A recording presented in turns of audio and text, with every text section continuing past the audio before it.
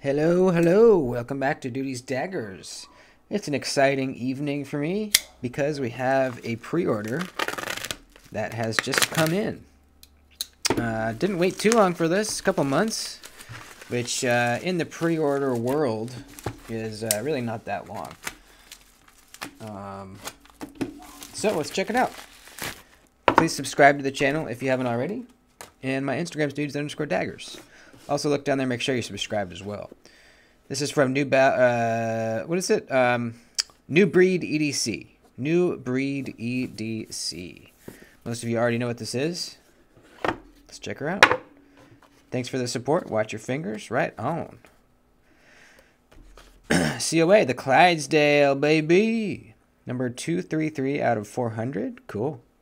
14C, hollow grind, titanium, OEM Kubi. Let's check this baby out. So I have taken a look at the prototype, but this has had some great changes done to it in the production version. So I cannot wait to look at it and check it out here. Let's put this away really quick. Sorry, I always have to do that. All right, here we go. Let's look at this thing. Cool contrast with the satin, or the plain titanium and the black hardware. I don't have many knives like that. I'm not sure why. It looks good. The backspacer is the black too, also titanium. The clip looks simple in a very good way. I like clips like this, milled titanium clips that are just straight. I really like them. We have a little bit of it's slightly contoured on the scale, so that should help ergonomically. We got a front flipper and a hole. Let's do the hole first. Ooh, okay. Yep, there's the hollow grind. So the production version was a flat grind there. This one is a hollow. Very unique blade shape, which is kind of what drew me to this knife. Definitely not a cookie cutter kind of blade shape. Very false shut. Let's try the front flipper.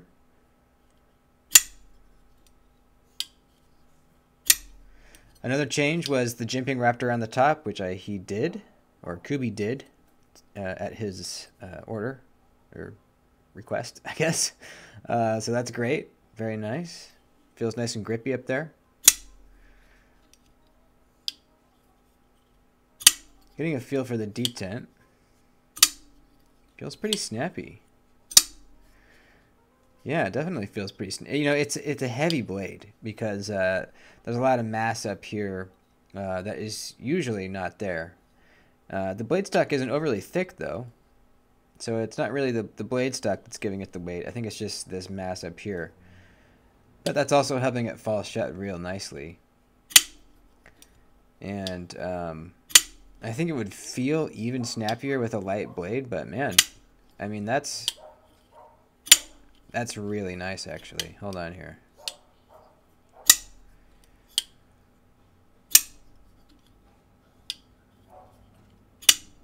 That's actually pretty darn good.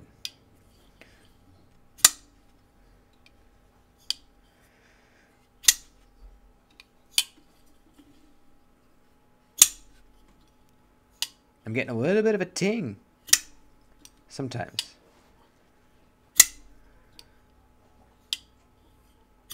Cool. I'm pretty happy with this so far. Ergonomically, yeah, feels really fucking good. You can choke up. It's I mean, it's not the most comfortable choke up area. There's not really an established choke up spot. This choil is, while it's a pretty good sharpening choil, it's not a great choke up spot. It's just too small. But this is a little flat spot right there. So I mean, you definitely can. You can hold it like this pretty comfortably, actually. So it's just not like a super defined choke up area. Behind the edge feels pretty thin. We'll measure that in a minute here. Blade shape is kind of a sheep's foot-ish with the hump. This little divot is for doing utility cutting, which I can already tell this is going to be really good at because, straight edge, and we have even a little bit of a tip here. Almost makes me think of the hedgehog tip a little bit.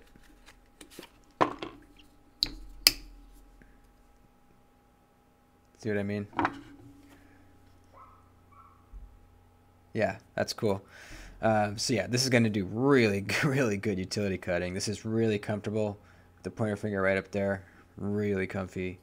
And then if you want to really choke up, there's actually a little, another divot right there that you could use. I don't see myself ever getting up that far, but right here, absolutely. Hell yeah, this feels very good. You can kind of hook your middle finger right in there. Yeah, that feels very secure. I like that it's a liner lock, not a frame lock.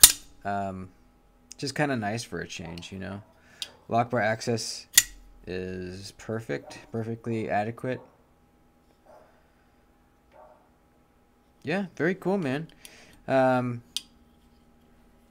You know, it being titanium and 14C28N blade steel, they can bring the price down, or I guess he can bring the price down to a very reasonable price. I can't remember exactly, but it's less than 150. It's like 120, 130, somewhere around there. I'll link it down below. You can go look. I'm not sure if he has extra to sell, you know, aside from just the pre-orders. I think he does. So if you're seeing this right now and you didn't pre-order it, go to the link below. It'll take you to his website, and you can go see if he has some. But it's a great price. You know, it feels very premium. And since we have a little bit less expensive blade steel, it feels like a premium knife without super premium blade steel. Let's check the thickness behind the edge. I'm going to guess here. I'm going to guess 17 thousandths.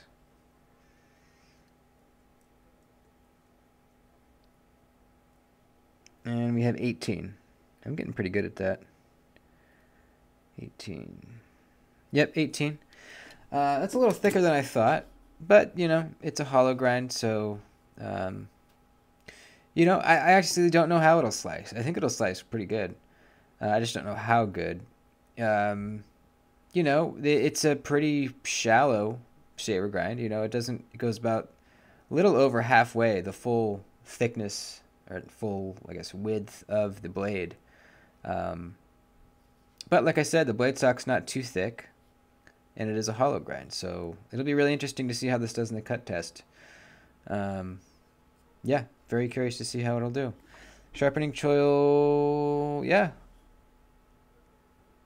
There's some separation there, very good. You can see it starts to get thick right about where my fingernail is, right there. And the edge termination is way up here, so that's great. That is some nice separation.